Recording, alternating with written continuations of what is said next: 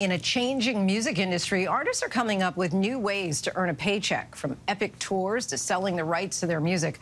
While streaming has exploded in popularity, it actually pays less to artists than album sales used to. So how lucrative is this new trend? We take a look by the numbers. The global music industry had a record-setting 2023 with audio song streams totaling 4 trillion, according to a report by music firm Luminate.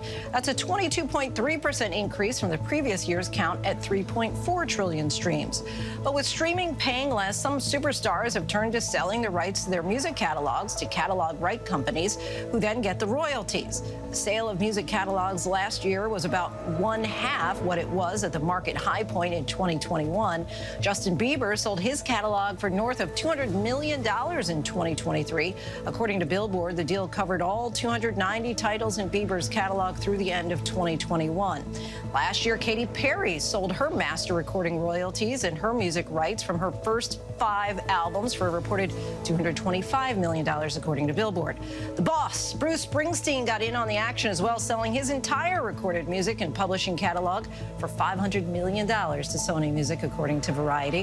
When an artist sells their catalog, they're guaranteed a paycheck instead of being subject to when and if their music is in style. Selling copyrights can also breathe new life into old hits.